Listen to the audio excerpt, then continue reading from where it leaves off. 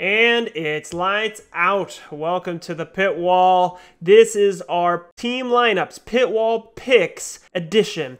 Joining me this evening, my bro Dominic and my dad, Dr. David Kessler.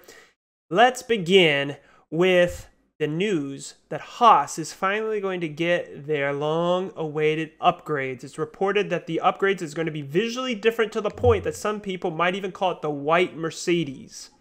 Because, as you're probably aware, they work closely with Mercedes, and so a lot of the things that they're going to be designing is probably going to be to that end. How do you think this is going to impact your team? Well, only one driver is going to get that upgrade. And Gunnar Steiner, the team boss, says the one with the most championship points. So, bro and dad, is that going to sway you on picking Magnussen versus Schumacher? Or who have you been picking up these last few races? Now that you've heard the news, Magnussen is going to get the upgrades. I've been having Magnussen on mine because Mick Schumacher has not been consistently performing as well as Magnussen, in my opinion. And so that's why I've had him. Okay, true. But the last two races, he's outperformed Magnussen because of his points, being ahead of him in Austria, and then, of course, Magnussen's DNF here. But like you said, in the past, he hasn't been the most consistent. Okay, bro, what about you? I haven't had either recently. Money's kind of tight and trying to figure out how I can make it all work out. But those are the two cheapest drivers. So who you running on your team? But so the thing is, yeah, he is the cheapest driver, and I could get him. But then I was like, okay, but can I switch out some other drivers and try to take advantage of the fact that I have more money now, and it's just not working out? Okay. Well, since we're there already, let's kick it over, bro. Let's talk about your lineup. You've got Leclerc turboing, Sainz, Albon, Norris, Perez, and Ferrari. Okay, that's a pretty solid lineup. You have a 1.1 million left. So then the question is, you could drop Albon for either of those two guys, but Albon only scored 1 point less than Schumacher this last race. And so he was actually a pretty safe option this last race. So Are you going to change this lineup at all, or what are your thoughts? So the two big things that I've been hearing about recently is we've got Stroll, and now he's talking about Magnussen. And so this was the lineup that I had before. I've been looking into this. It might change. And like I said, trying to figure out the money situation, because actually Stroll costs too much and Magnussen costs a little bit less.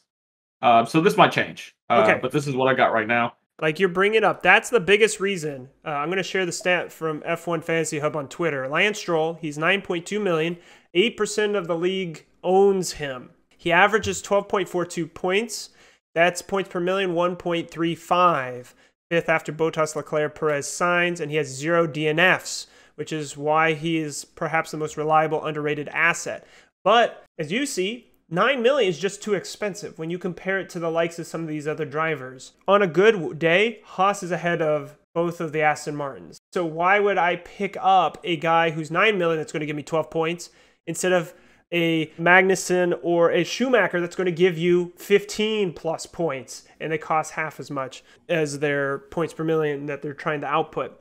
But that's interesting. Dad, let's get your impact. Have you ever considered Stroll? And hearing this stat, is he someone that you might start considering? So when they said that, I didn't know that stat. I thought, well, maybe I could consider him. So it'll depend on how much money gap I have between him and a cheaper driver. I'm not convinced yet to the point of changing him out for Magnussen. True, or even Albon, or some of these other guys that are there. We do see that the Mercedes have reliable engines, and so that's probably why he hasn't had any DNFs.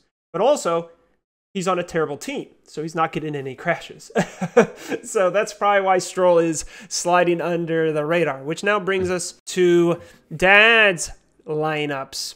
Okay, Dad, walk us through your two teams. It seems like you've got Magnussen, Russell, Leclerc turboed, Perez, Albon, and Red Bull in Team 1. Team 2 is slightly different in that you've got Gasly and you've subbed out Russell to bring in Verstappen. Interesting. Okay, so walk us through why the variation in those two lineups. So I wanted to see if Verstappen combination instead of Russell would give me more points. It really didn't work as well as I was thinking it would work. Of course, now Verstappen will have a race streak, which he didn't have last week. It's one of those things where I've tried to guess, and Leclerc is just, he seems every time I depend on him. So I didn't have him as my turbo driver, and he won. I put it. I had Perez as my turbo driver. So this week I took Perez off of the turbo driver and put Leclerc and Perez, and he went out of the race. And so it seems like I don't know what to do with Leclerc. I'm almost going to just say, oh, let me get consistent points with Sainz and not worry about Leclerc. And then or get rid of Leclerc and just put on Russell. Have Verstappen Russell combination or something. I don't know. Well, I have Russell already, so I'm thinking about actually taking Leclerc out and going with Sainz. So I'd have Sainz, Leclerc, Perez, and then I'd have to decide whether or not to go with Ferrari if I trust Ferrari. But if one of their drivers is going to crash out, I'm not sure I want Ferrari as my constructor. But here's the thing, though. This last race, with Leclerc DNFing, Ferrari scored only 5 points less than Red Bull. And that surprised me, but that's because that they had a streak. And so their quality streak gave them an additional 5 points. But like you said, it seemed like we're having some issues going on, which now brings us to a post that was shared in our Discord. Of course, link in the description below. You can continue this conversation. Amazing community. Johnny, he posted a little cool graphic. Was Leclerc faster than Verstappen? Saudi Arabia, in Bahrain, Australia, Spain, Monaco, Azerbaijan, England, Austria, France. Yes, yes, yes, yes. So only 3 races was he not faster than Verstappen.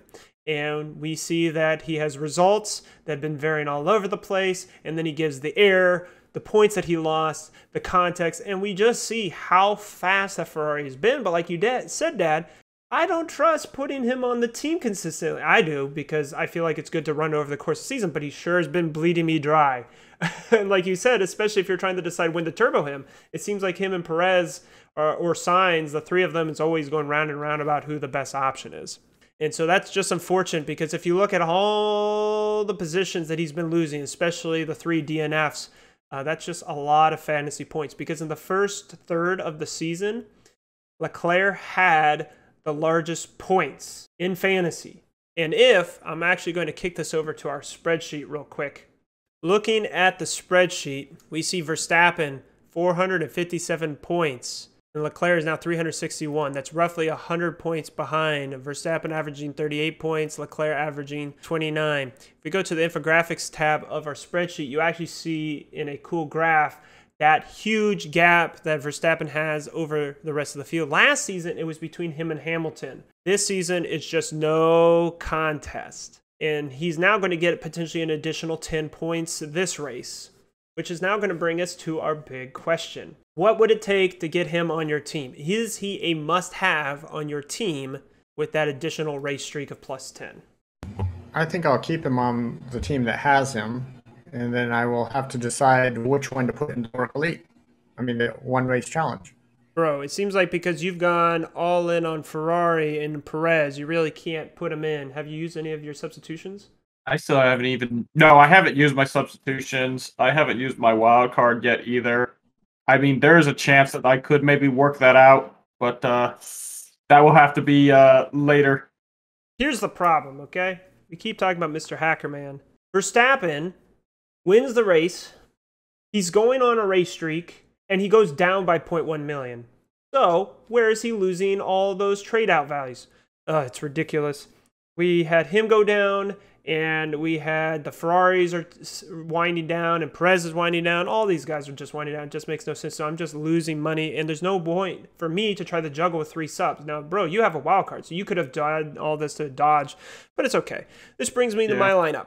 On my lineups, I've got Verstappen on Team 1. I've been having him for a couple races now. The problem is with my budget, I can't get fully on Red Bull with him. So I'm trying the best thing, which is Verstappen, Perez, and then having Ferrari and Leclerc, so that if Leclerc has an issue, then hopefully I can get Sainz points in there. And then I have the 2 Haas's. But I'm needing to readjust my prices. Team 2, though, I was actually afraid because I almost picked up Norris instead of Alonso, but Alonso passed Norris in the first turns of the race, and so Alonso ended up getting more points. So I was happy about that. Alonso is a pretty consistent pick, and so I'm happy, and I'm thinking about keeping him around. So on Team 2, I've done the opposite, where I've gone full in on Ferrari for my drivers and then had my Red Bull and Perez together so that I could get Verstappen's points. And my team 2 is starting to pull away from team 1. It's funny how the team with less money seems to do better. But it is, I think, coming down to who do you turbo. I think there was a week that I decided to turbo Leclerc on one team and Perez on the other. Every time else, they seem to have the same turbo. So, if I was smart, I should, well, not smart, but if I was daring and gutsy, what I'd do is I would always make sure my two teams don't match their turbo. So I'd be happy, at least for one of the guys. Yeah, I mean, if you're willing to deal with that while you're doing the orc. Well, so that's the problem. At the beginning of the season, I was doing Team 2 in the orc, meh. So then I switched over to Team 1, meh. And so maybe I should be doing... Anyways, I'm trying my best, and I'm hoping everyone's having fun on the orc, which now brings us to GRP. Again, a shout out for our Discord. GRP is our chief analyst. He's always providing cool stats in our channels.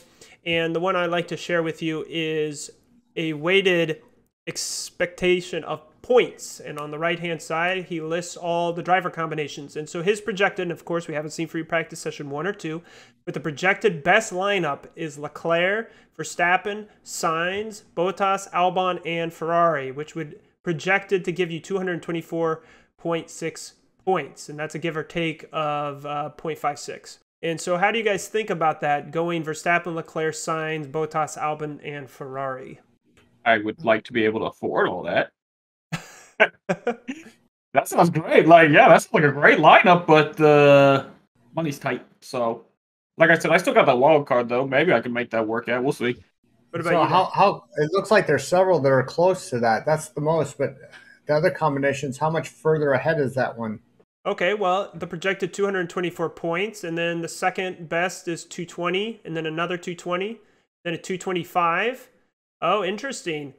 So the fourth lineup he projects to be 225 with Leclerc, Verstappen, Sainz, Stroll, Albon, Ferrari. So instead of having Bottas have Stroll, which goes back to the whole idea is Stroll has been consistently getting his 1.3 points per million. I'll have to take this consideration. The big thing we have to realize is Hungary is very notoriously tight, just like Monaco. So it's very hard to get passing in. You probably remember the last season where the Alpine drivers worked together. Ocon was able to defend against Vettel for pretty much the entirety of the race. And then Alonso was able to defend against a charging Hamilton so that he couldn't get near touching Ocon and fighting for the race win. But how do you guys feel like with these new regulations and how the driving might be closer? Do you think there's going to be much more opportunity for overtakes as we come into this race, or do you still think it's going to be a processional? Whoever qualifies highest is probably going to have the best result. I'd like to imagine that we would be able to see a little bit more going on, but I'm still not 100% convinced that that's going to happen. Okay. I agree with that. We have the new regulations, and we're all excited, and it's like, okay, this should work, and I'm not convinced yet. Well, so that's something that surprised me. We've seen some really good races this season, and France, despite the new regulations, blah. So it's weird how France was such a way, and they're thinking, because it has a contract that needs to be renewed, they're thinking it's probably not going to return next year on the calendar. And I don't think anybody's going to complain, other than maybe the French sponsors for Gasly and Ocon, because that's their home Grand Prix. Hungary, what is it about Hungary, do you guys think, why it continues to stay on the calendar? We don't have any drivers from there. It's like the easternmost part of Europe, now that Russia is not on the calendar. What do you think it is about Hungary where people still keep going there? Because everyone has to eat when they're hungry. Oh, God. No. Wow, let's put some things in the chat. Dad humor. Okay. No. It's a fun track when you're planning on the game, but maybe they'll have some things to think about, going forward once contracts and stuff have to get renewed. Yeah, so I think it's a combination of how much is the country or the city paying for the Grand Prix. Also, do people like the experience of racing there? Because there's actually pretty good views and drama, and yeah, it might be a little processional, but guys are usually pretty close to each other. And so we have, with these cars that can be closer, we might even have better fighting this year, and I'm hoping so. I wouldn't be surprised if they go to more like a 2-year kind of schedule instead of 1 year. So like France or one of these other ones might be substituted in or out each year. So each year you have a different schedule instead of the same schedule every year. Yeah, so that's one of the things that they're talking about is having a rotation of tracks. And then the second thing they're talking about is they're going to start grouping sections of areas together. So in the past, tracks said this is the time that we, with our schedule, need to have the race. And F1 would work with it and trying to make sure there's good weather. Now what they're going to do is they're going to start clumping. They're going to try to put the North American races close together. They're going to try to put the European races close together, the Middle Eastern races close together, so that you kind of have a block. We're now going to Europe. All the teams now don't have to be flying all over the place. They can have all their delivery trucks and equipment trucks going to close places to save money. And so like you said, if we start having this rotation, then you can say, okay, in the European block this year, we have these races. Next year, we'll have a different one, but they're all still in the same area. So you're not trying to have all these logistics of the schedule. Teams and tracks will start saying, okay, in this part of the year, we're going to be going to this part of the world. Okay, we've looked at our team lineups and we've discussed the variable options. Of course, stay tuned for this Friday with our 3 statistical secrets after watching Free Practice 1 and 2. And until next time, we'll see you on the pit wall.